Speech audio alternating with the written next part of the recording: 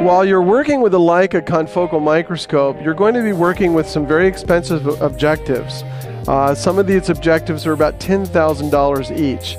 And so it's very important that you understand the particular specific qualities of each objective. And we're going to do that by concentrating on information that's printed right on the barrel of the objective. Now, to do this, we're going to go to a diagram on the screen, and we'll be discussing all of these things that are printed on the barrel of each objective.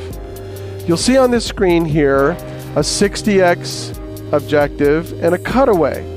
Now, the first thing that I want you to notice is all of the lenses that are inside the objective.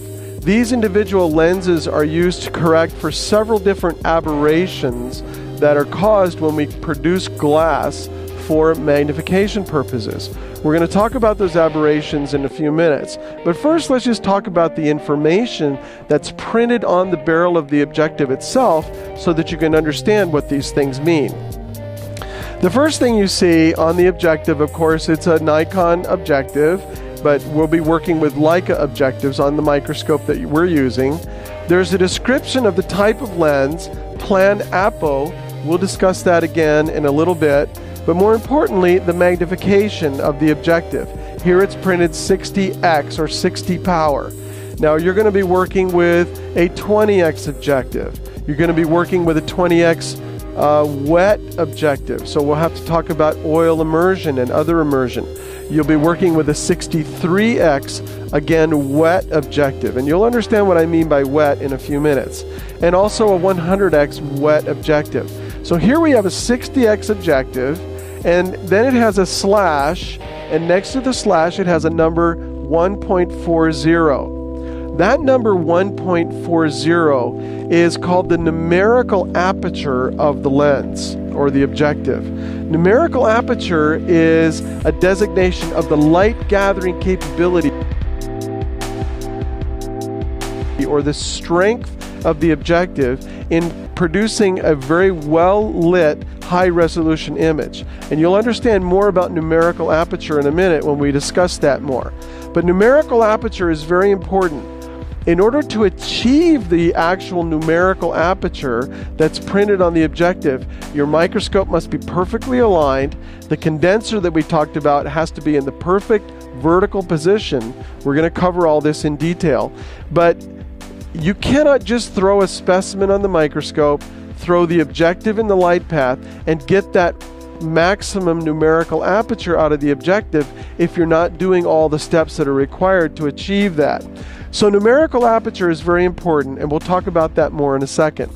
You also see the printing, it's a little hard to see here, but oil. Some objectives use what's called an immersion oil.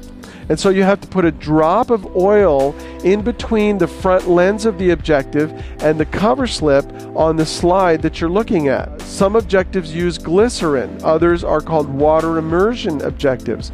We have objectives on the Leica confocal microscope that use all three of those. So we'll discuss those as we go along.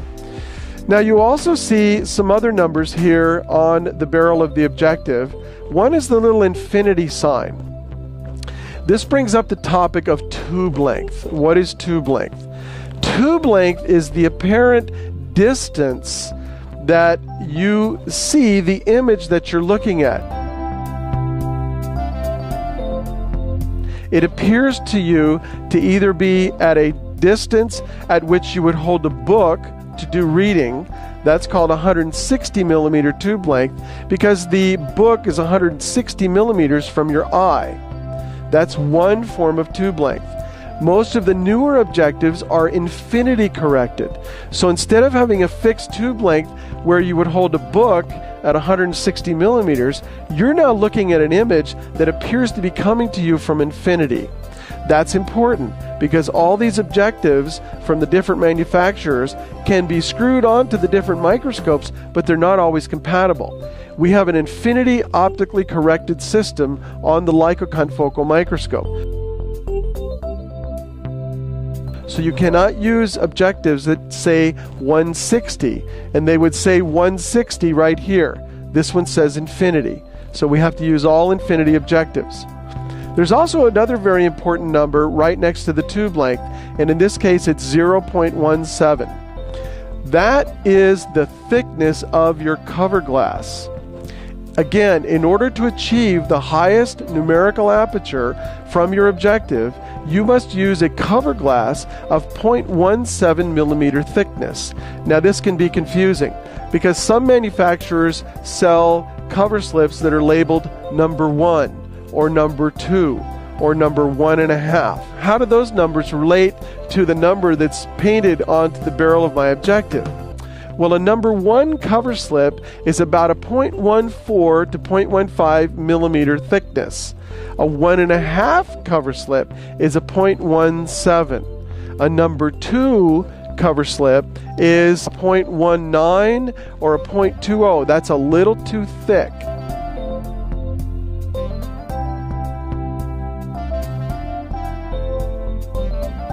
And so you might have in your laboratory a box of cover slips that's labeled number 2. Those are too thick.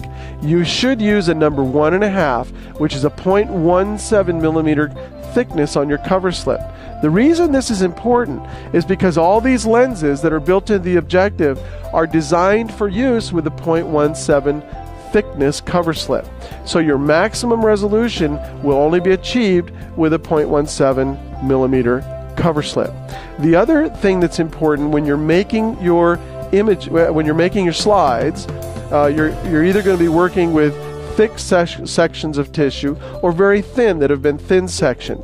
What's important is not so much the thickness of your specimen, because a confocal microscope can accommodate a fairly thick specimen, but the mounting medium that you use to glue that cover slip in place is also very important because of a thing called refractive index, and we'll talk about that also.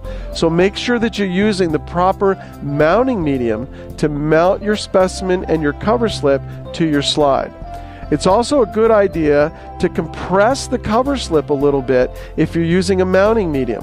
If you're working with cells that are in an aqueous medium, then that's different. You don't have to compress that as much.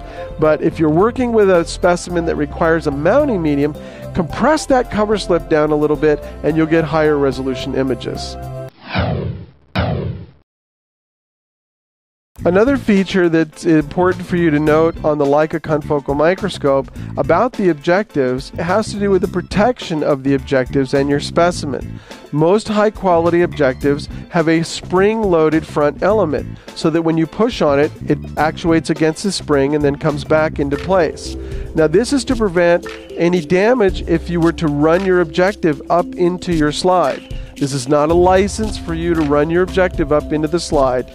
It's just a prevention measure that's used to prevent the breaking of your slide or of your specimen or harming these very expensive objectives. So be aware that they are spring-loaded. Another feature that's important on the objectives that you'll be working with, particularly the 63x objective and the 100x objective, is that you can compress the front of the lens down and rotate it and it locks down and out of the way. This is very useful if you're rotating the nose piece and you don't want your objective to make contact with your slide or something on the stage. So remember that you can lock them down and out of the way. A third feature on the objectives that you're going to be working with is very important, is that they have a correction collar. Some of them have a collar that you can turn on the objective that corrects for differences in the cover slip thickness, and also it corrects for the different kind of immersion liquid that you use on the objective.